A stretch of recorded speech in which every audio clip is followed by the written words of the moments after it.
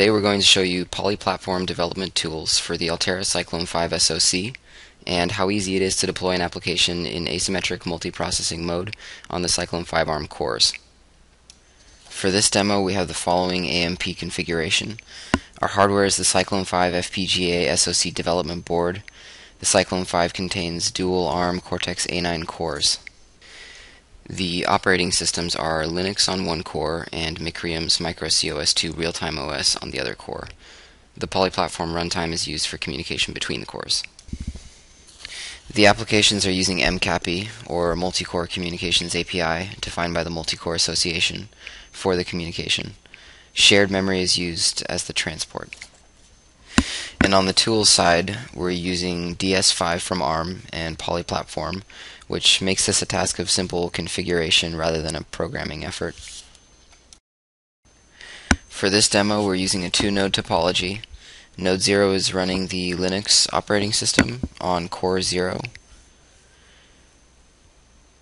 and Node 1 is running the microCOS-II operating system, and it's on core 1.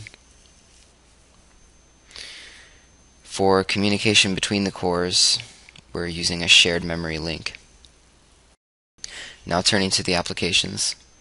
On the Linux side, our application is sending a message, updating the message, and waiting to receive a message back. The application is launched as a function by the main function. And on the microCOS-II side, an application does the reverse. It receives a message, updates it, and then sends it back. This application is launched as a function by the base application. The base application is used to initialize the operating system and then launch the application. Next, we want to deploy the applications in their two-node topology on the target system. Before we launch, we have to generate the topology from our GUI configured topology map. Then we have to build the two nodes and their respective applications with this just generated topology. We can build both the Linux and the microCOS-II nodes from within the same workspace in DS5. We're using a Linux compiler for the Linux node and bare metal compiler for the microCOS-II node. Now we're going to launch the applications on the target. First, we're going to load the Linux application that we just compiled onto the target. Then we can actually disconnect since we're going to launch from within the terminal.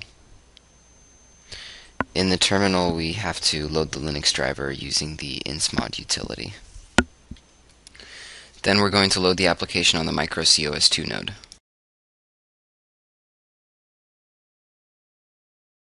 And now we're going to start our Node 0 Linux application here in the terminal.